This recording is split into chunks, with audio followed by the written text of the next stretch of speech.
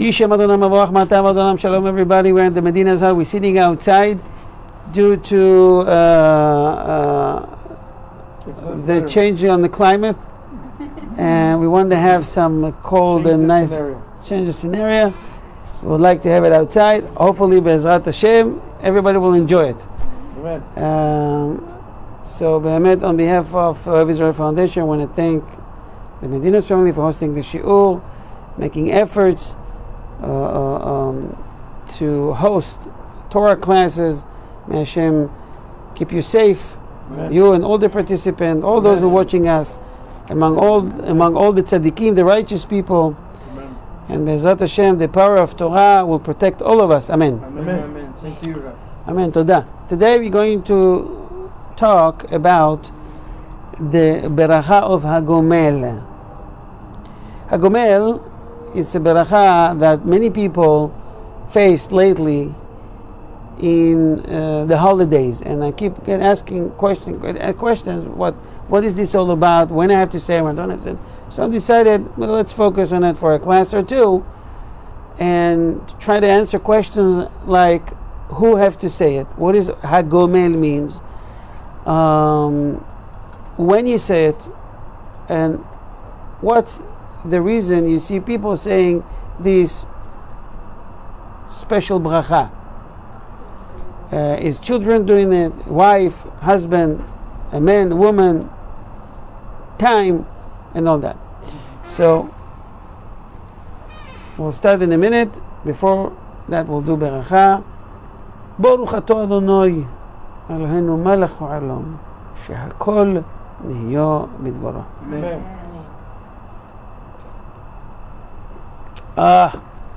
You drink that, you have no corona. Okay. In 4 situations, one become obligated to recite the blessing of Hagomel. Hagomel means that Hashem redeemed you, and He saved you from a special situation.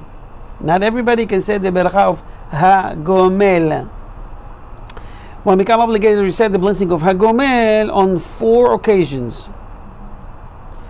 Someone who has traveled overseas and has arrived safely at the port. What about people who are going on a daily basis? But what if you go under in a tunnel? We'll answer these questions later. Be'ezrat Hashem. Someone who has traveled across the wilderness and has reached a settled area safely.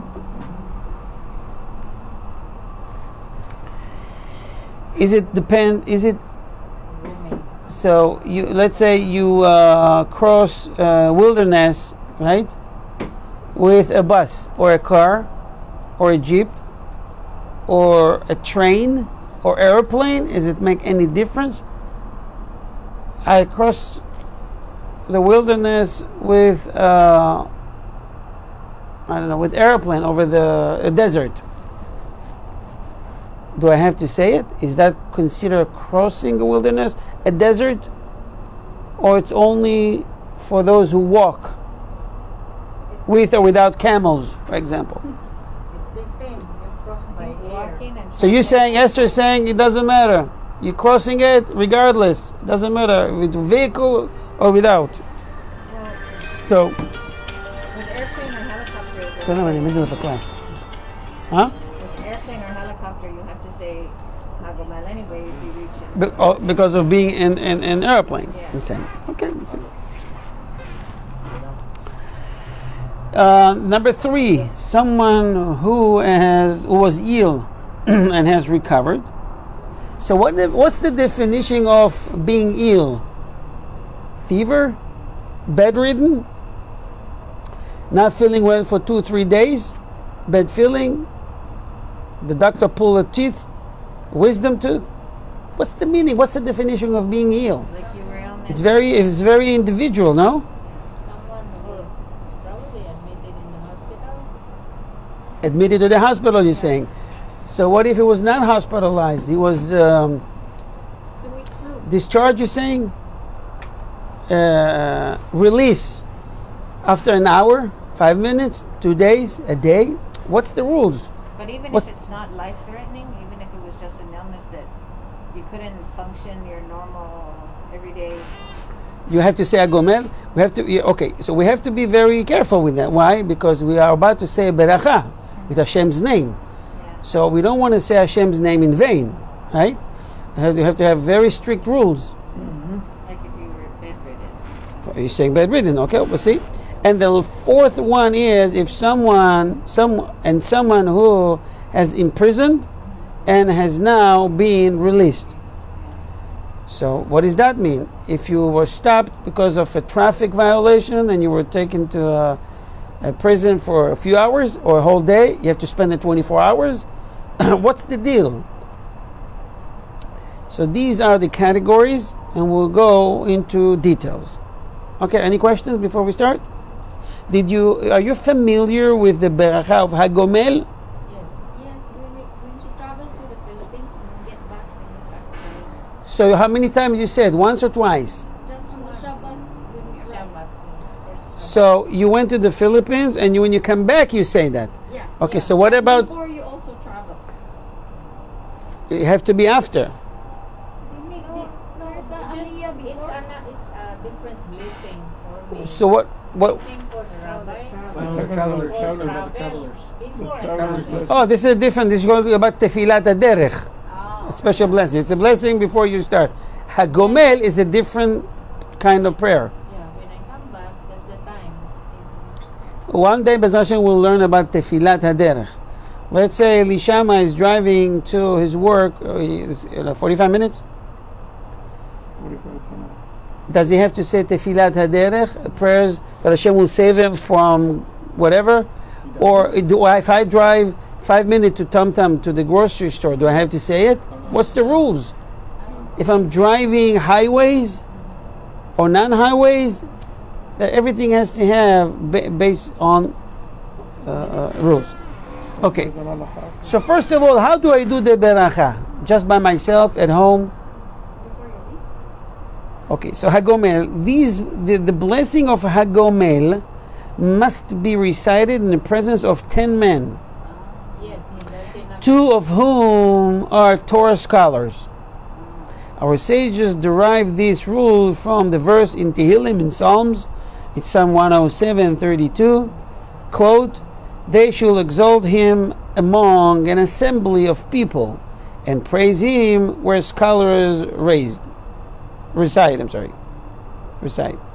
The Hebrew word of assembly / kahal, congregation, okay, refers to a group of at least 10 people.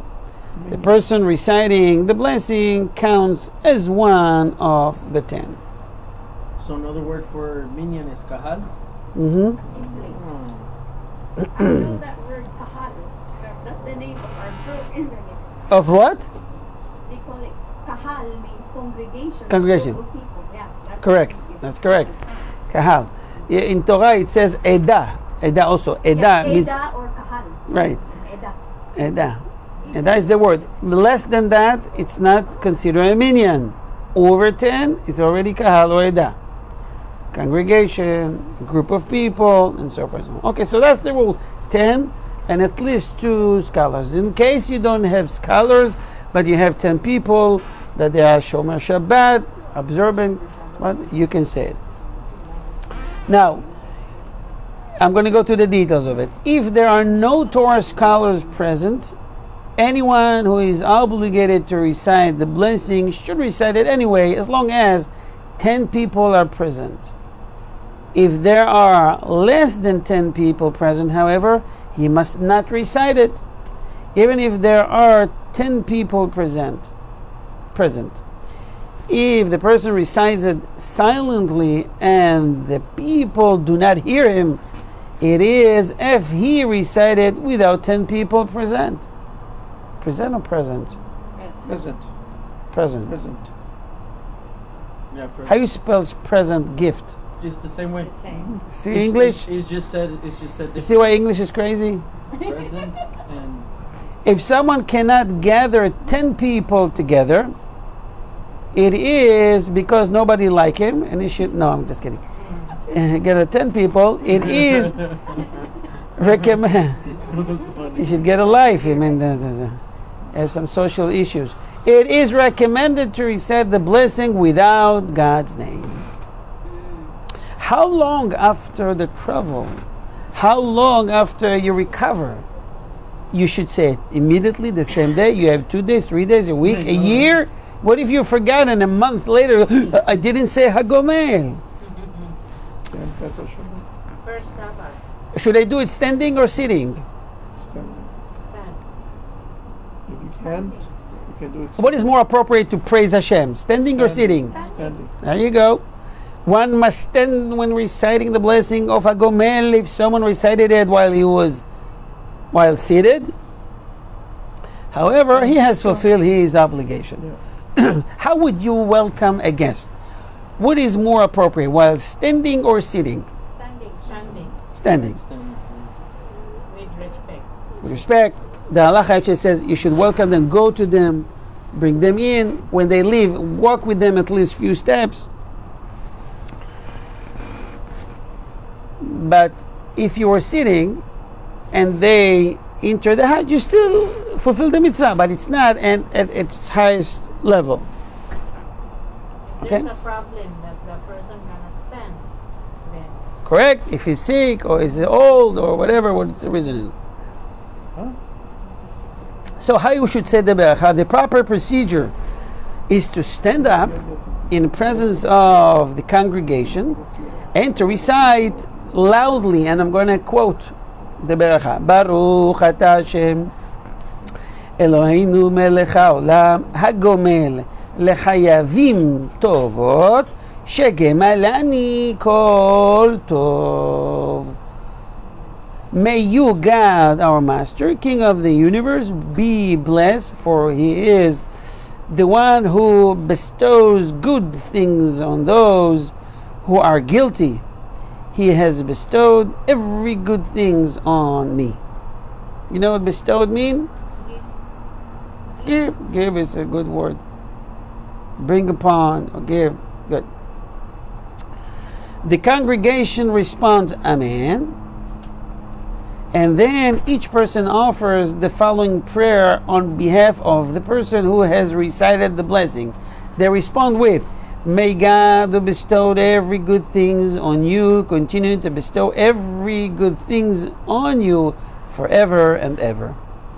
Then the person who had recited the blessing of Hagomel should respond, Amen, may this be His will. So you see, it's a back and forth. You're saying Beracha, they respond Amen, and they're blessing you, and you respond with Amen. This is one of the most significant Berachot in the Jewish life. When you actually, it's an act of being grateful to Hashem from saving us from whatever. For instance, sickness, God forbid. Let's say a corona guy, he recovered. Should he say Hagomel? Yes. Go ahead. Rabbi, there was in the news, they went to Fiji, very young couple, very active, and they went to the gym. They have a 2-year-old son, and the lady is from Philippines. They went to Fiji, something mysterious struck them on the way to the hospital. They both get killed. And since, they died of some sickness, and the government will not accept the body unless they get cremated. It's Wow. so sad, because they went there to have fun. And you're right, this prayer is very important. Because you don't know what kind of sickness is in that place. And let me tell you, nobody knows nothing. We don't know what's going to happen the next minute. Exactly. We almost lost the president of the United States due to a pretzel. He was eating pretzel and he got choked. I don't know if you heard the news. And someone gave him the Heimlich, pushed it, and he saved. That was Bush Jr. You don't know. People have plans in life. Yeah. I was lately. I more watch the news, and it was really sad news the other day. It was a week ago, I think, on the Chol HaMoed, that I saw a family in Israel, a father and 2 sons died of corona. The father was 71 years old, the child was, one of them was, his child was 54, another one 51. So they said, you know, the older guy maybe has some backgrounds and he had some other sickness, but two of his boys were really strong and never saw a doctor. Yeah. They probably saw a doctor, but you know what it means. It means like strong like an ox. They said corona. And one of them, the girl said that she spoke with her father, and he felt bad from the hospital. He was on the phone, and he said, "I'm coming back in 2 days. A day or two, I'm coming back." That's the feeling he has in his body. And all of a sudden, he felt very, very sick, and within hours, he finished. And the doctor, they interviewed the doctor said, this is what's so tricky with the corona.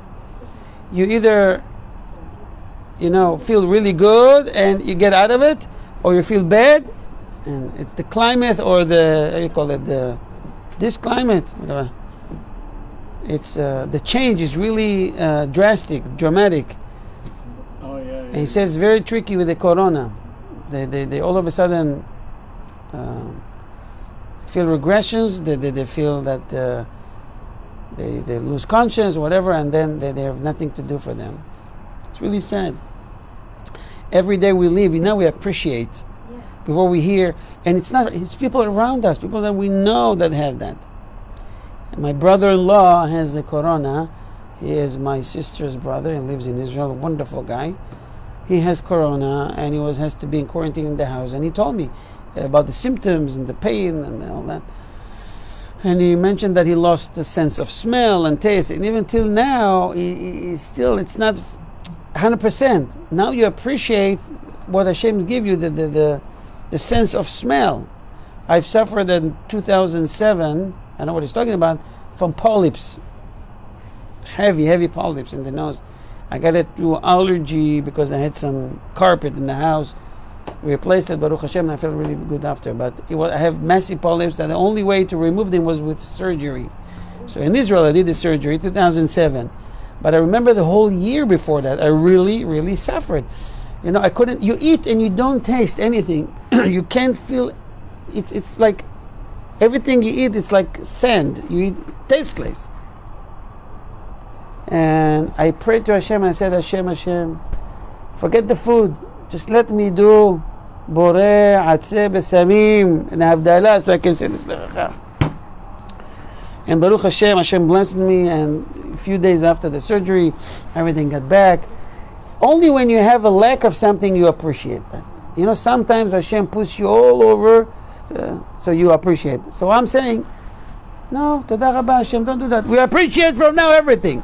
Life, the sense of smell, the way we walk, the fact that we can talk, we can see. Now we have to appreciate everything and say Hashem to Hashem berachot and give in thanksgiving for everything He gave us.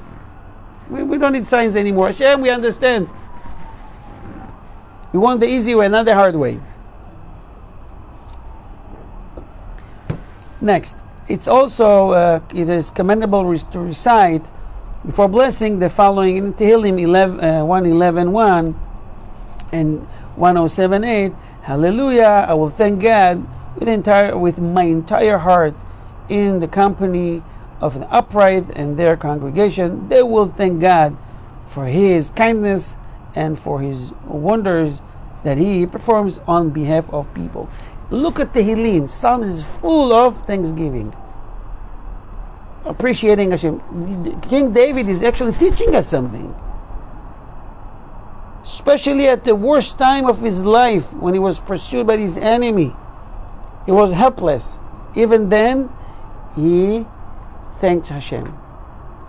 In this horrible situation, when he was held by enemies, not even Jews, Achish, the king of Gath,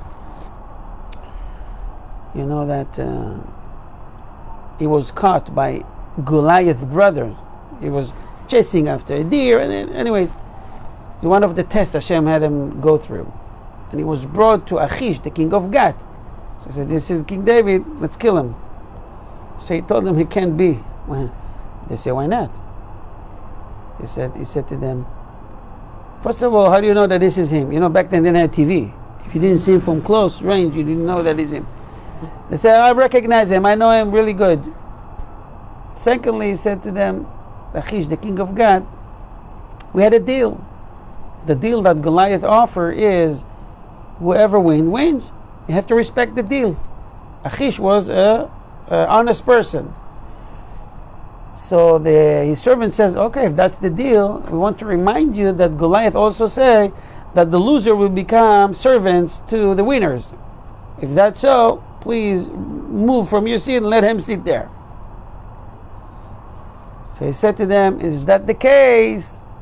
Okay, you can do them whatever you feel like. And David heard that. You know what King David did? Pretend to be Crazy.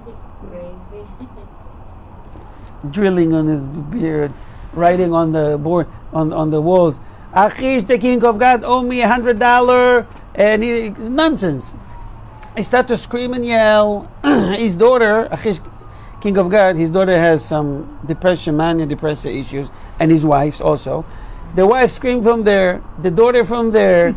King David here, Achish says, oh my God, do I have a lack of crazy people in my house? I had to brought this guy. Do you think this is a king of Israel? Said David, someone look like him. Get him out of my house. He was acting crazy, and that was saved him. Yeah. By the way, why it happens to them, you know? Because one of the questions that King David, I don't want to say question, but he asked God, he said, I don't understand, is about the spider, about the, not the bee, the web, spider web, no? Spider is one. No, it's like a bee. No, it's a little bit bigger. The wasp. The wasp, the spider, and craziness. Why Hashem brought crazy people to the world? And Hashem told them, one day you will need to use all these three. And now he has to use this act. Of course, it was to teach King David a lesson. Don't question me. Everything happens in the world is for a reason. We discussed that before. King David was praying when he got caught, and during his craziness and after, and praising God for saving him. He didn't complain, why you put me in this position? He praised God. He said, this is my journey in this world, and I have to go through these obstacles and this test. When you accept life this way, your life are much easier. You can elevate yourself spiritually to a high level because you minimize questions to the minimum. You understand that everything happens for a reason, and even more than that, you're actually praising Hashem for putting you in such situations. I'm saying that so we can learn that even someone, God forbid, got sick with corona, he was positive with corona, don't worry, it's for a good reason. Maybe Hashem wants you to be immune. Maybe it's for, I don't know what the reason is, to wipe some of the averot, the sins you've done before. Do what you need to do to save yourself, to stay healthy. But don't question God, ever, never. Okay. Is the other way, never ever. Now, did you notice that people do that after reading the Torah, right? It's a common mistake. People feel that they can say Hagomel only when there's a Torah reading, like Monday, Thursdays, holidays, or Shabbat, or Rosh Chodesh. And it's a big mistake. You can say it every day. So why are people mistaken? Because the halacha is to do it with 10 people. And you have Sefer Torah, you have 10 people, that's it. But anytime there's 10 people gathered, you can do it. For example, a woman that gave birth and they do Shalom Zocher, or they do Brit Yitzchak the night before, according to Sephardim. So usually they do it at the house of the new baby born, and they bring, the wife comes from the room, and she said Hagomel, and that's it. And she did her obligation, did the mitzvah of saying Hagomel. Why, by the way, a woman that gave birth has to say Hagomel? She was not sick. It can be a life and death situation depending on the delivery. Right? It can be a life and death situation. Even if she was scheduled to do a C-section. Wednesday, 2 o'clock, C-section, she come with the purse. She do that, by Sunday she leaves. Even that. Every situation like that is life-threatening situation. And she thank God for keeping her alive. Questions? Go ahead. My mom said that her dad told her that giving birth is like going through the valley of death. You don't know if you're going to come out alive, and you have to pray constantly for God's protection. That's true. Thank God today we have hospitals and equipment that helps and to save many, many lives. Imagine just before that, 50 years ago, 100 years ago, many babies died. Yes. Today they put him in incubator and they saving lives like it's unbelievable. Ken. My cousin gave birth, and after she gave birth, Who? my second degree cousin, she gave birth to a second child, then she went into coma and died like a month later. It's a dangerous situation. And she's kind of young, like 30. For sure, for sure. Okay. Now, what about women? Are women obligated to say Hagomel, or it's only after giving birth? What if a woman traveled? What if a woman any of the 4 categories that we mentioned? Halacha says men and women are equally obligated to recite the blessing of Hagomel and to recite it in the presence of 10 men. If a woman has given birth, she becomes obligated to recite this blessing after 7 days, assuming she has recovered from the birth by that time. She may recite it in her home in the presence of 10 men. Her husband cannot recite the blessing on her behalf. She must recite it herself, even if the woman is nida. There is no reason for her to postpone reciting the blessing until she has purified herself, because we are afraid she might forget, or who knows if she'll be able even to do it after. Okay, questions? Is there a punishment if you Esther. don't do it? Suppose if we cannot gather 10 people, so we cannot pray for Hagomel. If there is no way for you to gather 10 people, then you can say without Hashem's name. If you can wait, knowing that tomorrow you will have 10 people, but then you better wait. You're right. I misunderstood it because we always say it in the synagogue, so I thought it has to be in the synagogue. No. In the presence of, even at home, when you have people, 10 people for Seudah, you can say it. Now, it is best to recite the blessing of Hagomel during the daytime, but when necessary, it is permissible to recite it at night. What about a child? Does a child has under bar mitzvah age? Let's say become ill, was hospitalized, even at home, and he recovered. Should he say Hagomel? Can he say Hagomel? It's a blessing with the mentioning Hashem's name. If a child under a mitzvah age become ill and recovered, he also should recite the blessing of Hagomel in the synagogue after being called up to the Torah. This is certainly the true for a child over bar mitzvah age. Okay, we know that according to the halacha, even a child can be one of the 7 olim. What time is it? 8:36. What time we started? 8? Okay, 2 malachot. What about a father that wants to say on behalf of his son? His son, so we just say, let your son do it. No, but his son is 2 years old, 1 year old, 6 months old. You can't say it. The father wants to say it on behalf of his son. The answer is, if a child under bar mitzvah age become ill and recover, his father may not recite the blessing of Hagomel. It has to be personal. Hmm? Has to be a personal A thing. personal thing, right?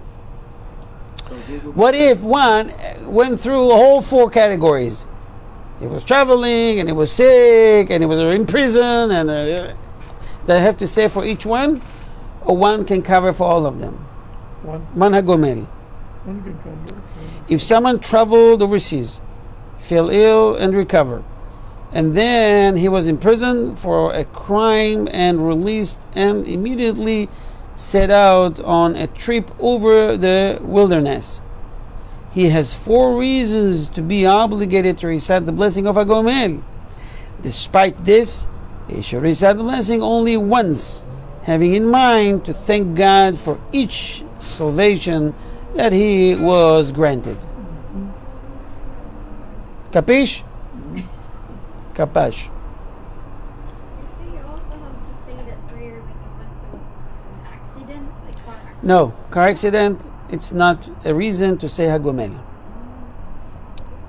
Or even being saved, because it's not one of the 4 categories.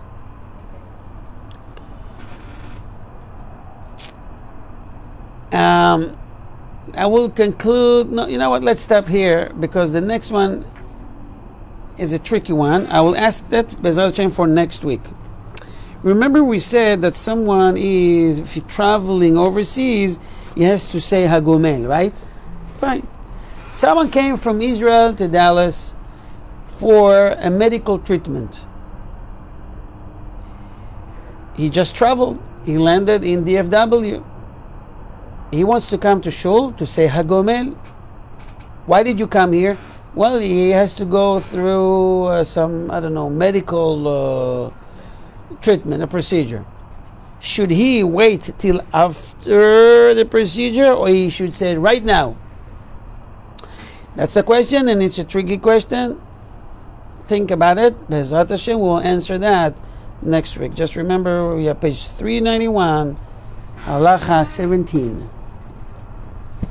We continue in our next class. It's going to be Bezrat Hashem a little bit short today.